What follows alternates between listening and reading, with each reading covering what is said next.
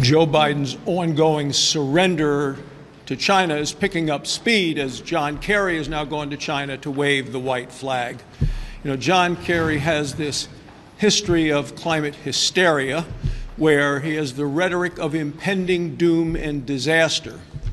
This Democrat's obsession with the climate is undermining our nation's safety, our strength, our security, and Joe Biden is playing right into China's hands. He wants all of these Americans to be forced to buy expensive electric cars and to use only energy that has no carbon attached to it. Let me point out that just 3 days before Secretary Yellen got to China, China choked off the export of critical minerals that are used in semiconductors, part of our supply chain, solar panels as well. Joe Biden continues to kowtow to the climate extremists in this country by not allowing us to drill and find and mine for critical minerals that are so necessary for our supply chain.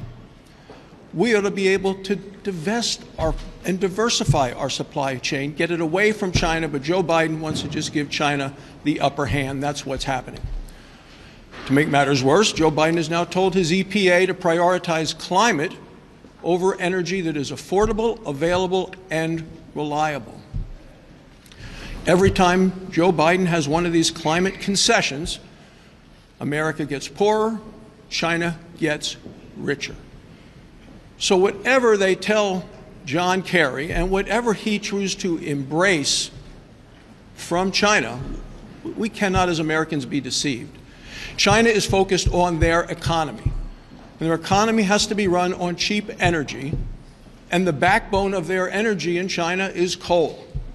The carbon footprint in China is more than twice that of the United States. Theirs is growing, ours is shrinking. China is not going to give up their economy for the environment.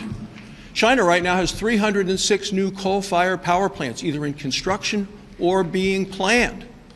So regardless of what line that Kerry and Biden may bite into, hook, line, and sinker, their path of the Democrats in terms of energy and national security is total surrender. If you want a responsible energy policy, we need to use all the energy, and we need to make it as clean as we can, as fast as we can, and do it in ways that don't raise costs for American families.